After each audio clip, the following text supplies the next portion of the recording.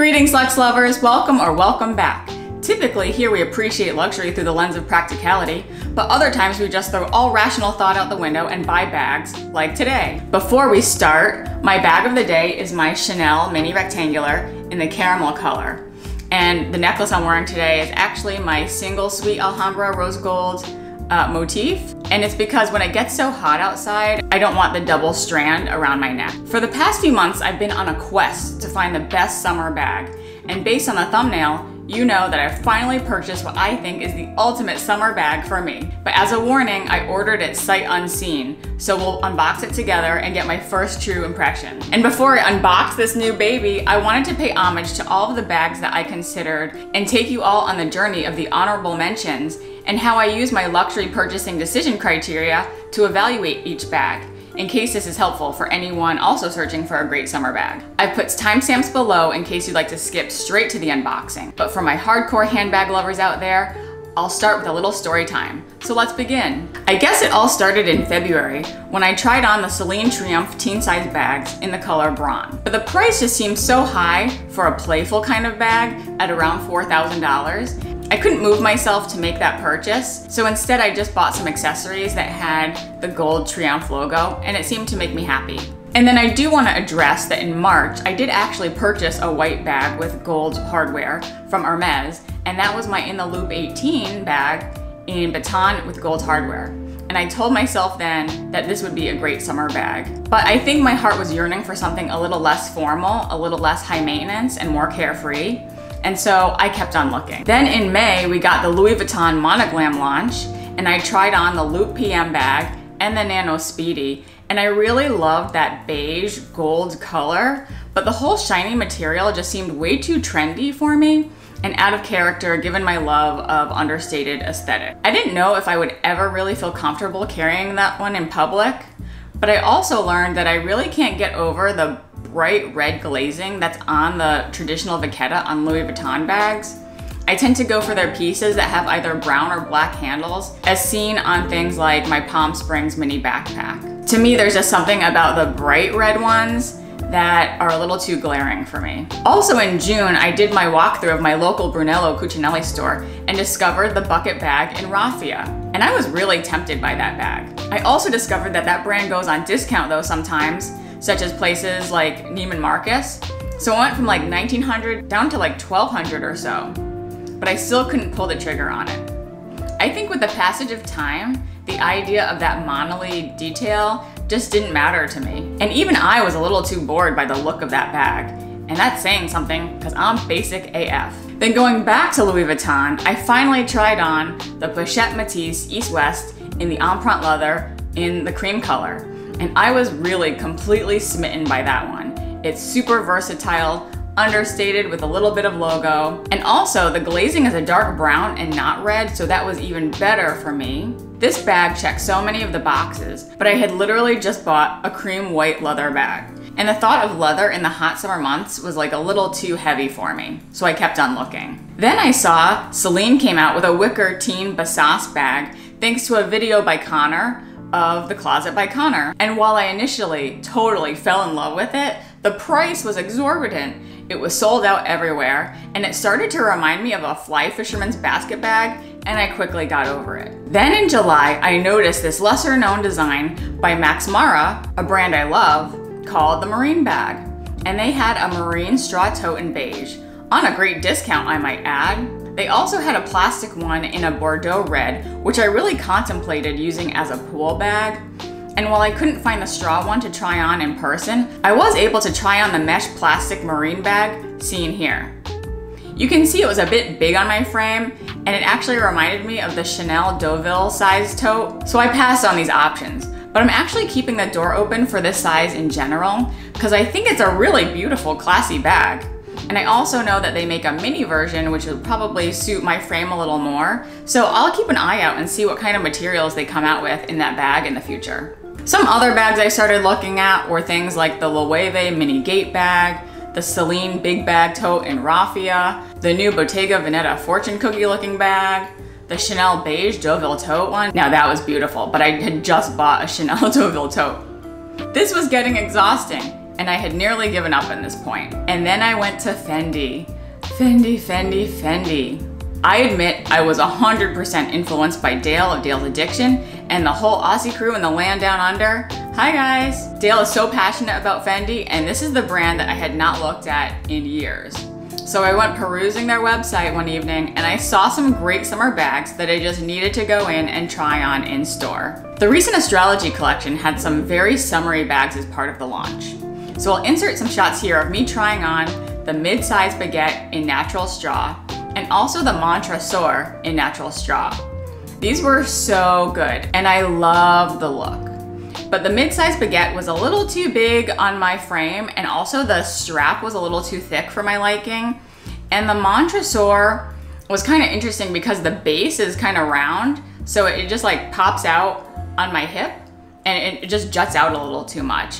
But it's also interesting to note that the straw handle looks really stiff online, but it's actually quite soft and malleable once you have it. So in case you're wondering about that one, you know, it's a great pick as well. So then I went home and I saw this baby online and we're gonna open it up together. So here we go. Like I said, this is my first time seeing her. Also, I'm pretty sure this is my first Fendi purchase ever. So this is a first for us all.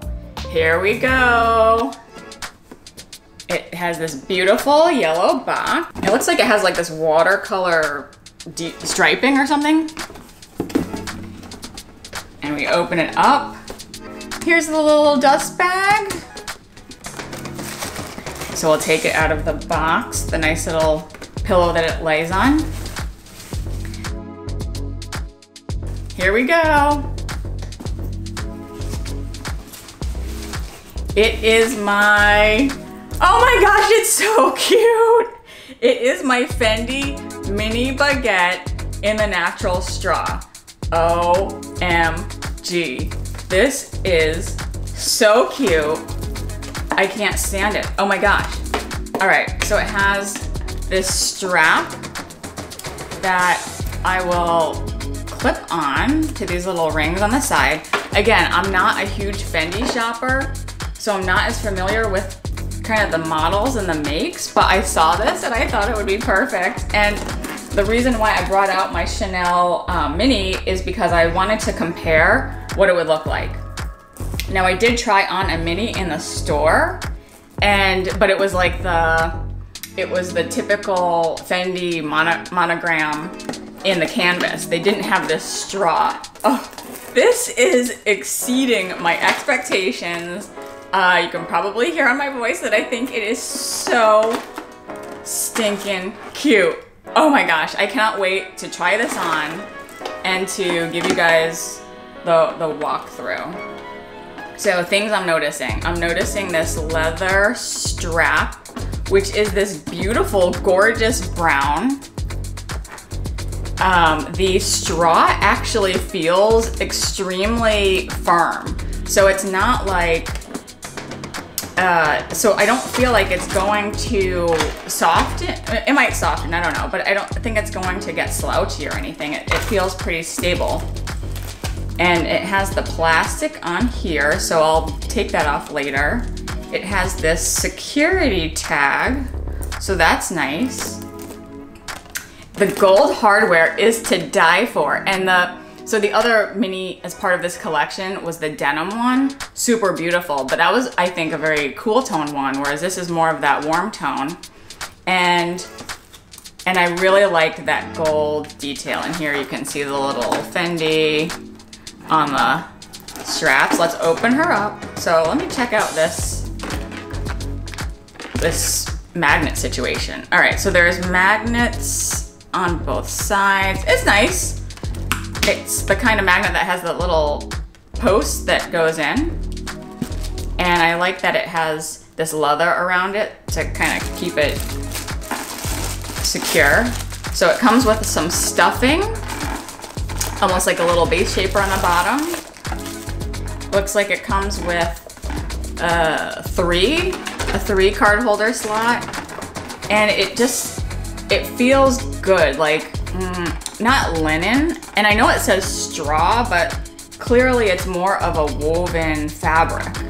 So I guess my closest approximation, this from what I know, I'm no expert, but It's almost like a very smooth, heavy thing, like burlap, but smooth, because burlap is like rough. It has the little ID tag, and you can see it's kind of like the perfect size for your essentials. It is just stunning. Oh my gosh, it is so cute. This color is so good. So let's do a little comparison. So you can see that this is definitely more of a pink, I call it chocolate milk type of a brown. And this one is more of a more tanner with the leather piping. And I'll do a quick transfer of what fits in my bag. But this is so cute, and I cannot wait to stand up and show you some like mod shots and stuff. So as a quick what's in my bag, this is really what I usually have in my bag. And it's not a whole lot. I think I'm just missing my earbuds, which I usually put in the corner. But I have this phone holder, which is usually my phone. This is by Angie Crabtree, who is an artist who paints diamonds and gemstones. Really love her. I'll link her down below. But she has phone cases, which are really fun. Then I have my Chanel. This was from the collection 19A, 19K, I forget, but it was the Egypt, New York collection. This I use every single day since I bought it in 2019. I really only have this one card holder, and it's the only one I'll need. And then I have my key pouch from Dress Up Your Purse. So if you're interested in this, I have a discount code for 15% off below. But it's as functional as the Louis Vuitton ones, and it has the inner hook and everything. I'm not sure if they have this color, it might be out of stock, but it's just such a good smooshy leather. And it actually matches really well with my new bag. How cute is that? All right, so we're gonna open this up and see how these items fit into my new bag. We got the key holder, we got the phone, more importantly it fits, and we have my wallet. And I definitely think that my AirPods would fit in that little corner down there. So I would say this is a raving success. And the reason why I liked this type of straw rather than like the true raffia is because I was always worried that it would get wet. And I feel like if it gets wet, those raffia and straw bags are done. But this type of woven straw material, I think, is perfect because it's less, because I'd be less worried about getting it wet. And also, I could probably even spray a little coating of a waterproofing thing. I don't know how it would work on the leather, but I am so in love with this. It is understated, it's in the neutral colors, it has the little pop of the F's if you're like super up close, but if you're not, it just kind of blends in and looks like a nice straw bag. And with the F's, yes, luxury lovers will definitely know that it's Fendi, but to anyone else, it just kind of looks like a nice geometric metal piece. So thank you so much for sticking me and seeing this video through. I'll plan on doing a follow-on with a more in-depth review of mod shots, what fits, different ways to wear the bag, because I know it's pretty modular, and also a comparison with my Chanel mini rectangular once I get a little more time in with this bag.